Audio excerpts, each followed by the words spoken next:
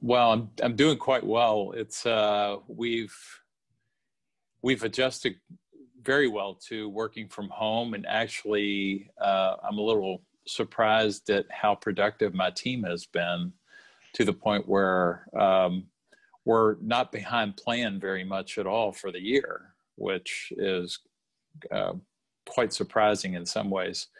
And primarily what's driving us being behind plan is the fact that Fed changed the interest rates down to zero, took them to zero. So that obviously affected any of our deposits. So, it's been a really good year in that regard. In regard to, I think probably the weakness for me is I have not reached out personally that much to people or friends. And so I've been somewhat isolated in that regard. Personally and professionally, I've been very engaged. But I mean, when I say personally and professionally, I'm talking about both work as well as the community. I've been very engaged. Personally, I've probably need to reach out to a few of my friends and just connect a little more. So I think it's making me better in some ways, a better leader, in the sense that I've always been good in person, Bill. I mean, that's my strength, is in person. And so, I've always hated using the phone as far as trying to get a point across. And so with all the Zoom calls and with all the,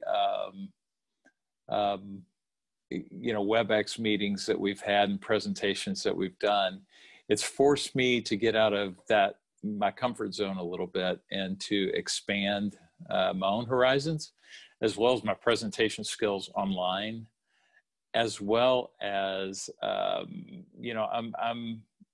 I'm not on the front edge of technology all the time. And we've had massive changes in our technology at the bank in the last 9 months, just to COVID related. So it's forcing me to get out of that comfort zone as well.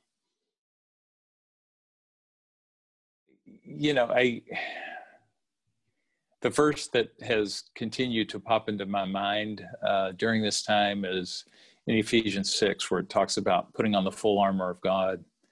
And there's toward the end of that, before it talks about the actual putting on the breastplate of righteousness, et cetera, it has one line where it says, having done all, stand firm.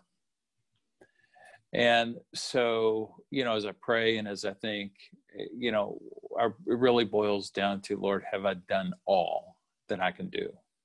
And if I have, then all there is for me to do is to stand with that full armor on and can continue to stand until he, comes through. And I think that's been, I've not been the flashiest guy in the world. I've not been the best salesperson in the world all the time. But one thing that I do have that I believe is not only God-given, but that I've exercised is I persevere.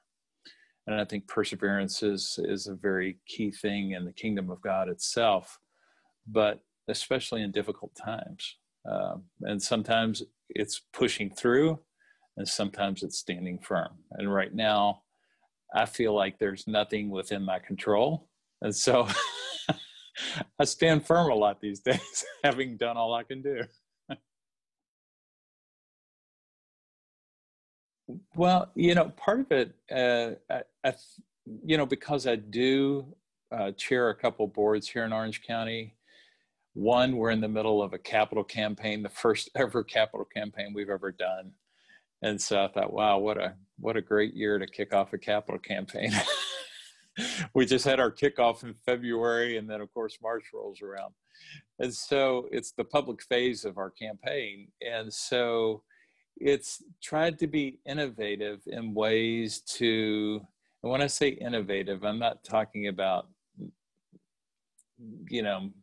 being manipulative. I'm talking about how do I ask for money? How do I express a need for an organization without pressuring people who are already being pressured in about every way possible? because many of the people or companies that I talk to are already going through financial stress. And to ask for money is a little more challenging these days. And so, you know, that's been a test. It's, but I think there's been a way that I've been able to really empathize with the people that I'm dealing with and say, hey, if you can afford to give. And if you can't afford to give, then can you give your time and energy? Because we not only need money, but we need volunteers. We need people who can share our mission, vision, values. And so it's helped me to engage. And I think the main thing I learned a lot through all of this is to listen.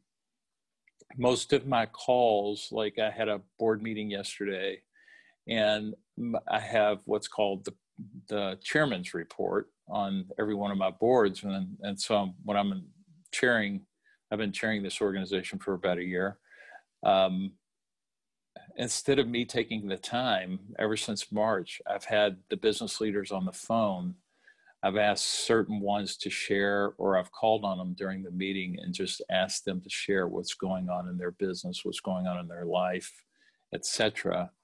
And I think listening has become much more key during this time than talking.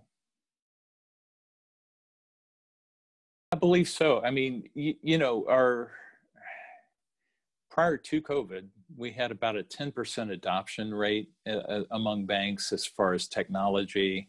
In other words, people engaging, we had about a 10% growth year over year in technology growth, people engaging technically as opposed to going into a banking center. Well, since COVID, that's shot up to 40 to 50% adoption rate. So I'm curious to see what those levels will be once we are allowed to engage in public again, number one. And number two, I mean, our branches have been open, many of them during this time, but a lot more people are using technology at this time as well. So I think there'll be a good mix of that, branches and the technology. I think, you know, one of the things I've noticed is events in the past where some of us have gone to certain events and we've been able to engage in, and I'll talk about specifically government events, like, you know, usually go to Sacramento once a year or to DC to lobby. And there's 15 or 20 of us that have gone in the past. We've hosted those online, and we've been able to connect with more of the representatives than we've ever been able to connect with. And our attendance was over 100. So we went from 10 people to 15 people to over 100 people. So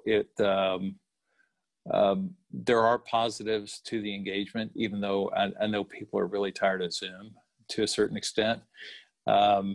There's also been some just opportunities to create special times. I serve on a board, and you know, we had a virtual wine tasting. Now, I don't drink, but you know, many people on the board enjoy wine, and we had a person come in and talk about it, and I was amazed at how engaged everybody got. We had about 25 people on the call, and how much conversation. And I scheduled an hour and a half for it and had to finally cut it off at the 2-hour mark. I couldn't get people to stop engaging. So that was more successful. And the reason I bring that up is because many times a lot of our clients are in other parts of the U.S. and you know, we travel to them. And so I think this is a good positive way to possibly engage them in a way that's just as meaningful as being there in person. Well, exactly. And you and I scheduled this conversation, and my office is not that far from you, but I would have, on my calendar, it would have been at least an hour to an hour and 20 minutes because of drive time, etc. And you're close to me. You know, picture a client that's in another part of Orange County. uh, for an hour meeting, I could be gone for 2.5 hours. And so now it's an hour meeting. So I end up being more productive.